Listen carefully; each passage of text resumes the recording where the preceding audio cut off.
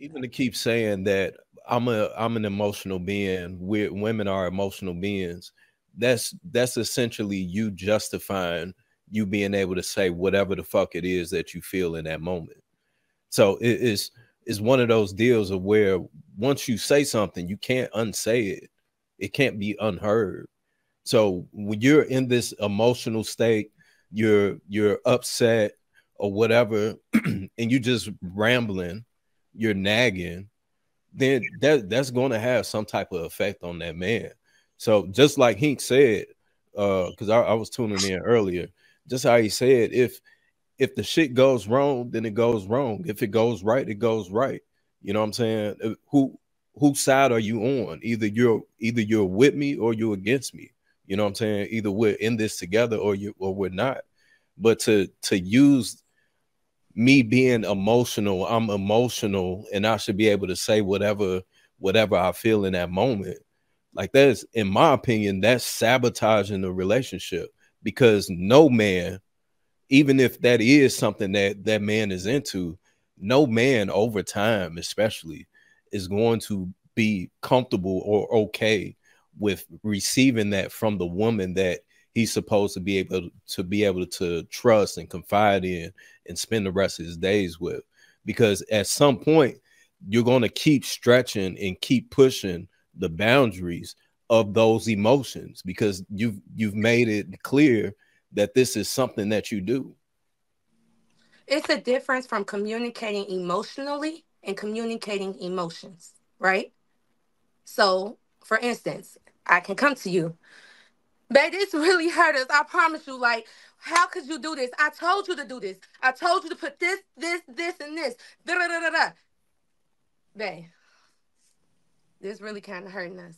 I'm dealing with an extra load right now. It's the kids. They doing this. They doing this. This decision kind of affected us, and I low key laid it out. But and he could tell me, like y'all said, that makes me feel some type of way. I'm sorry. Let me just focus like on the reason why I came here.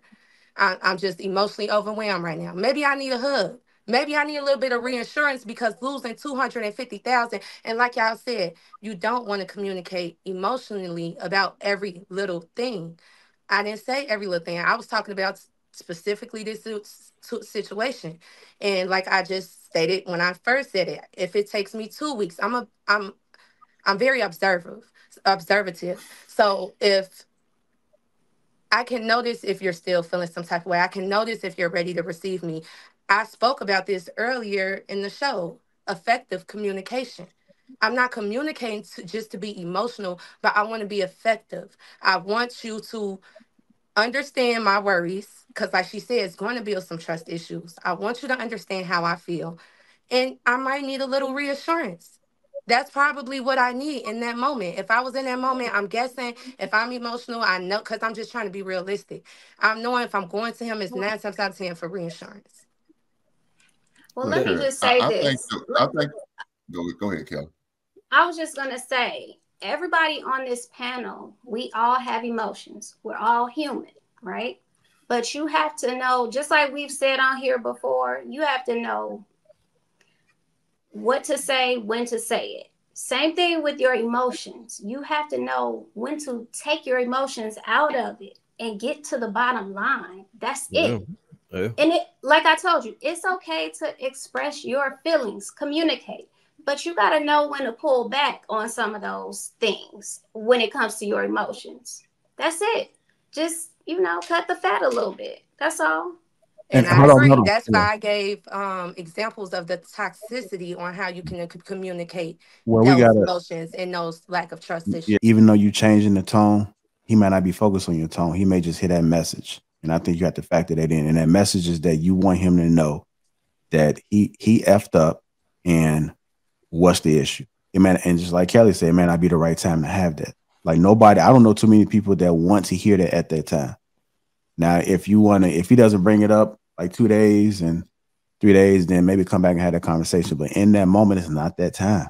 It's really not that time. I said two And weeks. You said and 2 days. I said 2 weeks. okay, I was giving them and more time. and $250,000 is not nothing that happens often. But I get the feeling that you coming for his neck with things smaller than that. But why do y'all consider it that? I mean, Just a woman expressing to you, because he said he got to deal with way you consequences. talking, Hank say it all the you time. keep the way saying you talking, that you're emotional. the You way you, keep bringing up the way you emotion. act, that first performance you put on, I think it's the way you are on every conversation with that man. Every I promise you time. I'm not. Don't that second one, I don't know who that second person is. That was some bullshit. That first person, that's really you. So even you said I will come 2 weeks later. Ma'am, let me say it for a 5th time. It's nothing you can say to make that man feel bad. If I lose $25, I will forever remember the time I lost the $25. I can't never make that shit up. I'm always going to think about, God damn it, I missed out on. I could have been $25 more richer, but I missed out on the opportunity. So especially $250,000. Now, if I got $250,000 to invest in, I got a lot more money in accounts or in property or whatever the case may be. If I got $250 to invest on something, I have it. I'm not going to sit there and do it like I said before. I'm going to do the research. I'm not just going to go in there blind and not do no research. As me as a leader, I'm going to do research, make sure I look up, make sure I study, pay attention, get advice from elders who already know everything they need to know about certain investment or certain stock that I'm going to invest in. I'm going to look into all of that. I'm going to present it to you and let you know what it is. And I'm going to present the scenario. If it doesn't work out the way I think it's going to work out, how would you feel about that? And the truth of the matter,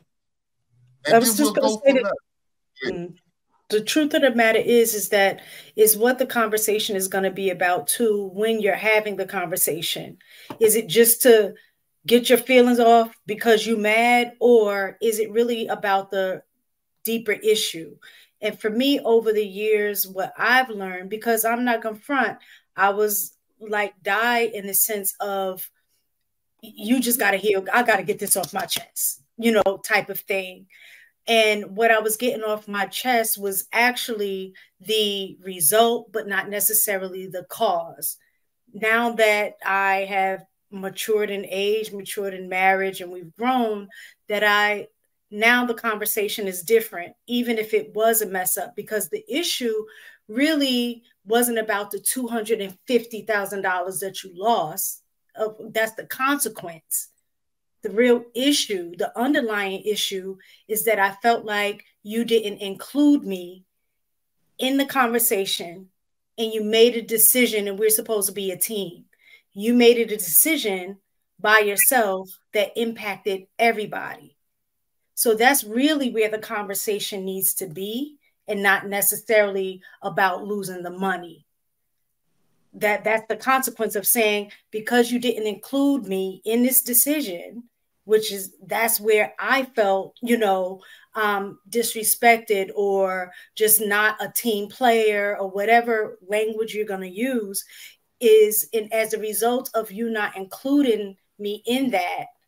The loss of the $250,000 have put all of us at risk, and I didn't even have anything to do with it. You know what I'm saying? So that's more along the lines of where the conversation should be, because our emotion and reaction is to the superficial part, like when they say the iceberg. So that's the part that you can see. So your emotion is reaction to that part you can see. But when you really take the time to process and think about it, it's always a deeper underlying issue. And the underlying issue is you didn't feel valued enough for him to come and speak to you about what was going on and let y'all come to some kind of decision. It was more so you made that decision on your own without considering how that would impact me.